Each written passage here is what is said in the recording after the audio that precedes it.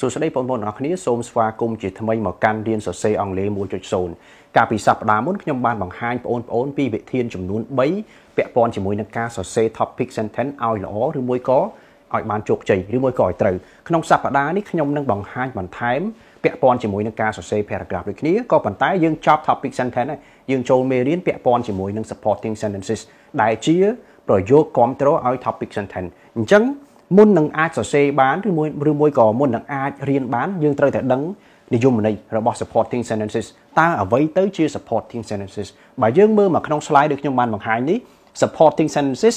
គឺជាប្រយោគដែលផ្ដល់ព័ត៌មានបន្ថែមទៅលើ topic ក៏ដូចជា controlling idea ហើយបើយើងអាចនិយាយបានមួយទៀតឲ្យកាន់តែងាយយល់នោះគឺ supporting sentences ពង្រីក topic ជាមួយនឹង controlling idea ហើយនេះខ្ញុំបានច្បិចយកចំណុចសំខាន់តូចដើម្បីឲ្យយើងងាយយល់ដោយសារមុននេះជានិយមន័យរួមហើយខ្ញុំចង់បង្ហាញនិយមន័យតូចដើម្បីឲ្យបងប្អូនងាយយល់កាន់តែច្បាស់ទី1បើយើងមើលមកក្នុងនេះ supporting sentences នេះគឺជា main point ឬមួយក៏កំណត់សំខាន់របស់ paragraph អញ្ចឹងក្នុង paragraph គេមានប្រធានហើយក្នុងប្រធាននោះ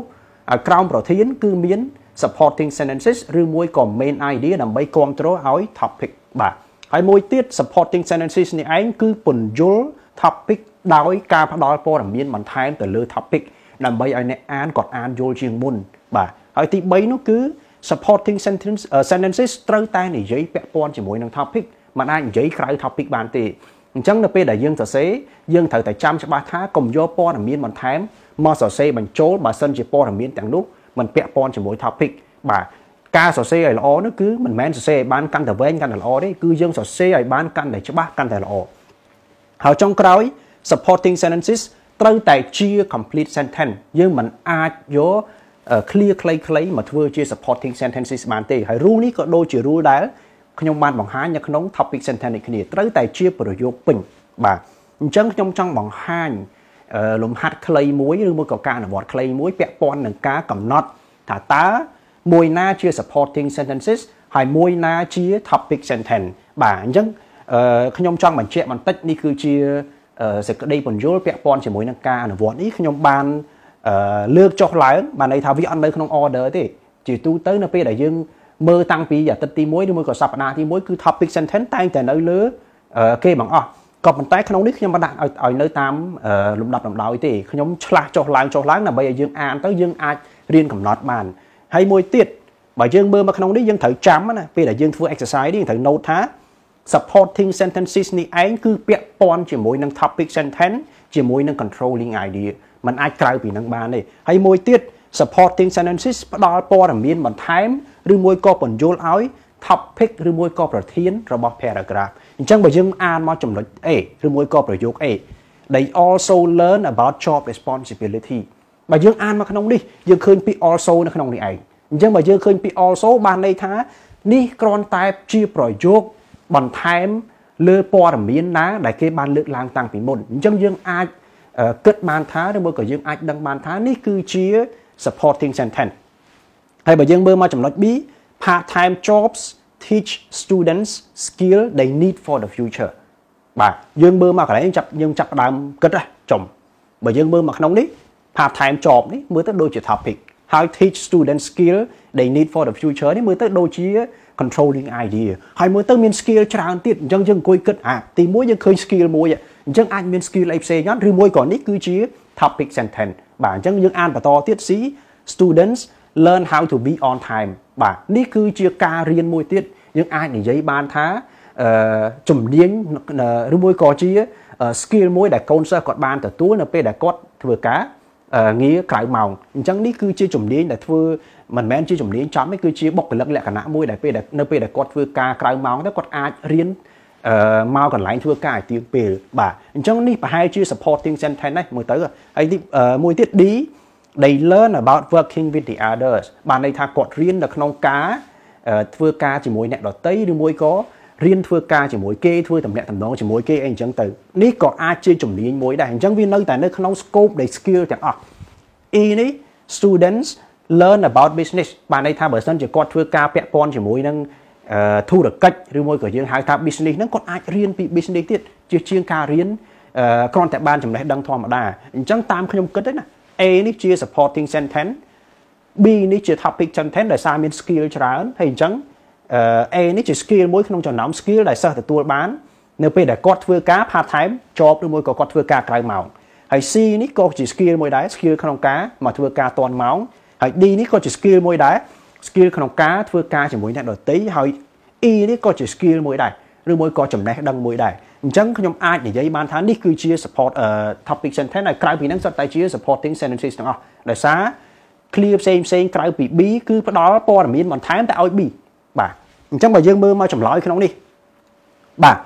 topic sentence គឺ B នេះមែនក្រៅពីហ្នឹងសុទ្ធតែ supporting sentences ទាំងអស់បានន័យថា A C D និង E គឺផ្ដល់ព័ត៌មានបន្ថែមទៅប្រយោគ B ទាំងអស់បាទហើយបើយើងមើល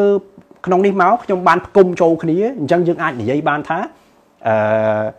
B មុននេះគឺជា topic sentence ហើយនៅក្នុង topic sentence B ហ្នឹងគឺ part time jobs គឺជា topic teach student skill they need for the future គឺជា controlling idea ហើយនេះគឺជា support ទី1យើងអាចដាក់មួយណាទី1ក៏បានដែរក៏ប៉ុន្តែកុំដាក់ពី also នេះ clear ដែលមានពី also នេះនៅទី1ដោយសារនេះគ្រាន់តែជា clear ដើម្បីភ្ជាប់ទៅ clear មួយទៀតទេអញ្ចឹងនេះគឺជា support ទី1 student learn how to be on time support ទី2 they learn about working with the others support ទី3 student learn about business ហើយ support ចុងក្រោយទី4ហ្នឹងគឺ they also learn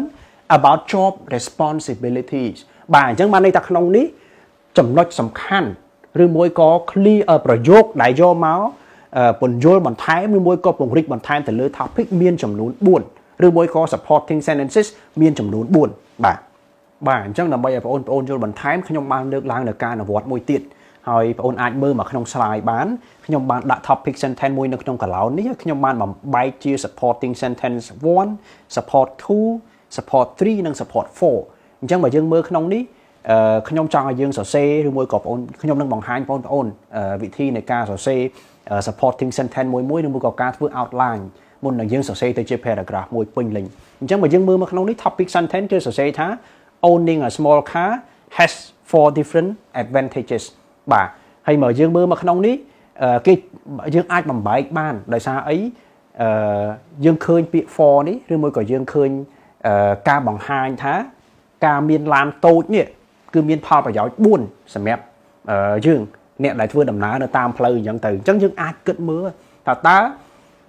ផលប្រយោជន៍4ឬមួយក៏អត្ថប្រយោជន៍4នឹងមានអ្វីបាទអញ្ចឹងក្នុងនេះខ្ញុំចង់បង្ហាញទី1ដែលខ្ញុំសរសេរខ្ញុំដូរទៅពី support 1ទៅ S1 វិញនេះគឺជា note ដែលខ្ញុំបង្ហាញអញ្ចឹងវាដូចតែគ្នាទេទី1គឺ small cars are easier to park បាទនេះគឺជាប្រយោគពេញហើយប្រយោគទី1នេះខ្ញុំចង់បង្ហាញថាជិះឡានតូចទៅវាស្រួលចតជាងដោយសារទំហំវាតូចបាទនេះជា support ទី1 support ទី2នោះគឺ small cars are less expensive comparing to sedans or SUVs បាទអញ្ចឹងខ្ញុំចង់បង្ហាញថានៅ support ទី2នេះខ្ញុំចង់និយាយថាឡានតូចមានតម្លៃតិចជាងបើយើងប្រៀបធៀបទៅឡាន sedans ឬមួយក៏ឡាន SUV ដែលឡានរាងខ្ពស់ហ្នឹងហើយមួយទៀតទី3 small cars are more economical បានន័យថាយើងជិះឡានតូចម៉ាស៊ីនតូចចាក់សាំងអស់តិចហ្នឹងហើយដែលគេហៅពាក្យថាដែលគេនិយាយបានថា economical បាទហើយទី4 small cars are more trendy បានន័យថាវាទាន់សម័យឧទាហរណ៍យើងជិះទៅជប៉ុនបើអ្នកធ្លាប់ទៅលេងនៅជប៉ុនណាយើងឃើញមានការប្រើប្រាស់ឡានតូចច្រើនពេញទីក្រុងនៅជប៉ុនបាទអញ្ចឹងមុននឹងយើងមើល paragraph ទាំងមូលខ្ញុំចង់ឲ្យបងប្អូនផ្ដោតអារម្មណ៍ទៅលើពាក្យឬមួយក៏ clear ខ្លីៗដែលខ្ញុំបាន highlight នៅក្នុងពណ៌ខៀវជាពណ៌ខៀវបានន័យថានេះគឺជា linking words linking word នេះឯងគឺភ្ជាប់ប្រយោគមួយទៅប្រយោគមួយទៀតក្នុងភាសាអង់គ្លេសបើយើងអត់មាន linking word ភ្ជាប់ប្រយោគមួយទៅប្រយោគមួយពេលខ្លះពិបាកសម្រាប់អ្នកអាននៅក្នុងការអានហើយក៏វាអត់សូវត្រូវនឹងយើងអានទៅវាអត់សូវសមដែរឧទាហរណ៍ក្នុងនេះ topic sentence របស់យើងនៅប្រយោគទី1 owning a small car has 4 different advantages first and foremost បានន័យថាដំបូងហើយសំខាន់ជាងគេទាំងអស់ដោយសារឡានហ្នឹងវាតូចបានន័យថាខ្ញុំបានបន្ថែមណាខ្ញុំបានបន្ថែមន័យមួយចំនួនទៅក្នុង supporting sentence ទី1នេះដោយសារ due to its small size ដែលសារឡានហ្នឹងតូច small cars are easier to park នេះគឺជា supporting sentence ទី1ហើយទី2ខ្ញុំប្រើពាក្យថា secondly បានន័យថាវាក្រោមបន្ទាប់ពីទី1មក small cars are less expensive បាទអញ្ចឹងមើលមកក្នុងនេះ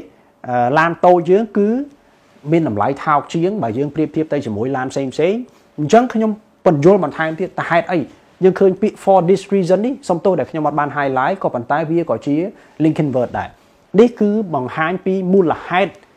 នៃប្រយោគមុននេះ for this reason you can get a decent small car at the price range of $10,000 while you cannot get a decent sedan at the same price range បានន័យថាយើងអាចទិញបានឡានតូចដែលល្អមានគុណភាពខ្ពស់ក្នុងតម្លៃតែ$10,000ក៏ប៉ុន្តែបើយើងចង់ទិញឡានរៀងធំជាងនឹងបន្តិចដូចឡានទីហោ Toyota Camry ឬមួយក៏ Toyota Corolla អី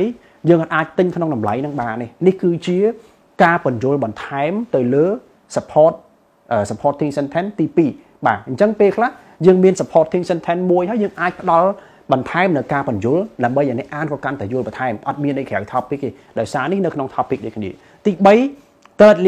thirdly នេះក៏ជា linking word ដែរហើយនៅក្នុងនេះខ្ញុំបានសរសេរថា thirdly small cars are more economical នេះគឺជា supporting sentence ទី3ហើយខ្ញុំបានបង្ហាញហេតុផលមួយទៀតនេះគឺជា linking word ដូចគ្នា thus by driving a small car you will be able to save a lot of money than driving a sedan or SUV បាទអញ្ចឹងខ្ញុំចង់បង្ហាញហេតុផលបន្ថែមឬមួយក៏ព័ត៌មានបន្ថែមទៅ support ទី3នេះដើម្បីឲ្យអ្នកអានគាត់កាន់តែយល់កុំឲ្យថាយើងទៅសេទៅកបត់ខ្លីៗពេកខ្ញុំបានបង្ហាញថាពេលដែលយើងជិះឡានតូចឡានវាតូចម៉ាស៊ីនវាតូចអញ្ចឹងយើងជិះទៅវាអស់សាំងតិចអញ្ចឹងយើងអាចសន្សំលុយបានច្រើនជាងយើងជិះឡានសេដានឬមួយក៏ជិះឡានខ្ពស់ SUV ដូចជា Land Cruiser ឬមួយក៏អីហ្នឹងបាទចុងក្រោយពាក្យ last but not least នេះគឺជា linking word ដូចគ្នាបង្ហាញប្រាប់ថាឬមួយក៏ជា indicator បង្ហាញថានេះគឺជាគំនិតចុងក្រោយក៏ប៉ុន្តែមិនមែនថាវាអន់ជាងគេទេ last but not least small cars are more trendy វាទាន់សម័យជាងឧទាហរណ៍បាទនេះគឺជាឧទាហរណ៍ដើម្បីបញ្យល់បន្ថែមទៅលើ supporting sentence ចុងក្រោយគេ if you go to Japanese city បើសិនជាយើងទៅទីក្រុងនៅប្រទេសជប៉ុន you will see many people driving eye-catching small car បានន័យថាបើយើងទៅជប៉ុនដែលជាប្រទេសមួយដែលទំនើបដែលជាប្រទេសមួយដែលជឿនលឿនមានបច្ចេកវិទ្យាខ្ពស់យើងឃើញគេចូលចិត្តបើកឡានតូចដែលល្អច្រើនបាទដើម្បីជាកំណត់ចំណាំបន្ថែមខ្ញុំបាន highlight ប្រយោគដែលបញ្យល់បន្ថែមទៅលើ supporting sentence មួយហ្នឹងជាពណ៌ខៀវបាទអញ្ចឹងអរគុណបងប្អូនច្រើនដែលបានចំណាយពេលដ៏មានតម្លៃមកទស្សនាវីដេអូនេះដែលបង្រៀនឬមួយក៏បញ្យល់ពីការសរសេរ supporting sentences ហើយយើងនឹងជួបគ្នានៅវីដេអូក្រោយដែលនិយាយពាក់ព័ន្ធជាមួយនឹងការសរសេរ concluding sentence ឬមួយក៏ conclusion បាទអរគុណសូមជម្រាបលា